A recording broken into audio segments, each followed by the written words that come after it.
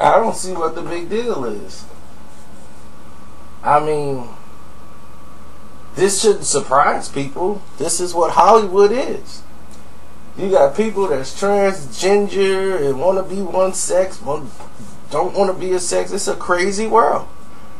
So you see Caitlyn Jenner now, Bruce Jenner, changing his name and sexuality. I don't pay attention to none of that garbage. So when I saw it, I thought that was Janice Dickinson. I'm like, what is she talking about Bill Cosby doing now? Or did she find somebody else? And that was her only acting gig. They was like, you want to be on all the television, you want to get hot again, talk about Bill Cosby. But I thought it was Janice Dickinson. I didn't know who it was until they was like, no, man, that's Bruce Jenner. I'm like, he Caitlyn now. I'm like, oh, okay. What's the score of the game? Don't know why people would even care about this garbage.